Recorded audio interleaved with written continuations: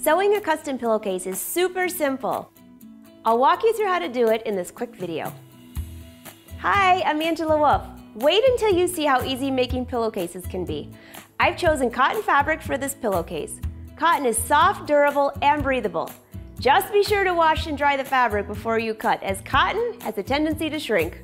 Measure the pillow you're covering to create a pattern. My pillow is 20 inches by 30 inches.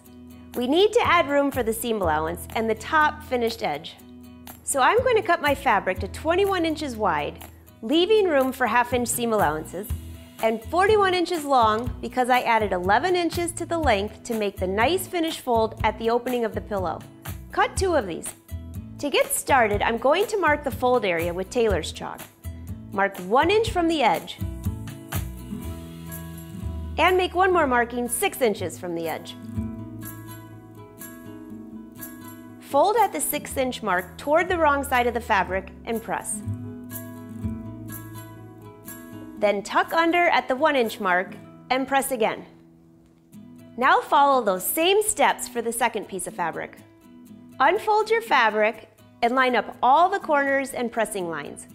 With right sides facing each other, pin the pillowcase pieces together along these 3 unfinished edges.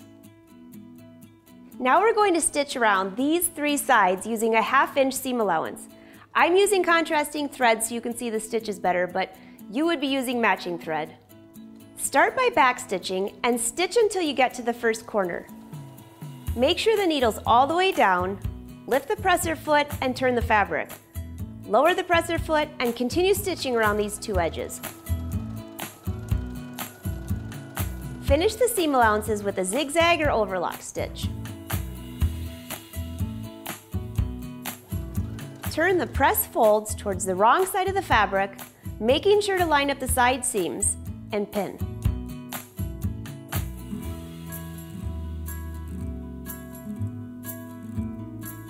Stitch 1/8 of an inch away from the folded edge. Turn the pillowcase to the right side. Give this crease one more pressing and turn back the fold toward the right side of the pillow at just about 4 inches and press.